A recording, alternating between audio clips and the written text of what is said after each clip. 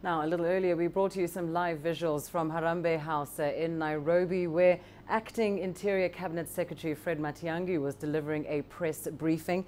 That briefing has just wrapped up. We're now joined by CGTN's Valdi Karlsa for the latest on that. Valdi, just take us through what Fred Matiang'i addressed in that press briefing as far as the security situation in the country is concerned.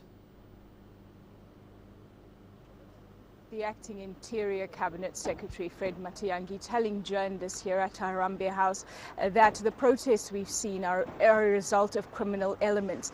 He said these are not peaceful protesters and denied that police used live ammunition on the protesters overnight. He says he has no evidence and no evidence exists that these protests were pre-planned. He's saying if people feel displeasure, they have a right to protest, but can only do so after they have received permission from the government in order to hold a peaceful protest. But people who break into shops, who burn buses and try and loot are not peaceful protesters, other criminal elements. And indeed, Valdi, we also heard him, try and encourage peaceful responses, as you mentioned, to the election results.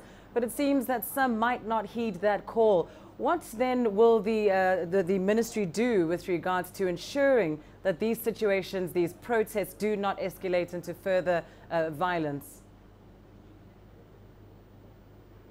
Certainly, Lindy, and that is a question I asked the Interior Cabinet Secretary, just what they will do to quell these protests. He says police force will be determined by the kind of measures used by the protesters. So if they come at them in a dangerous manner, police will respond accordingly. He says at the moment there are no other plans to increase the security presence in some of the hotspots identified by the Electoral Commission before the elections. They'll basically be carrying on with those deployments until what he's termed these criminal elements have been brought back under control.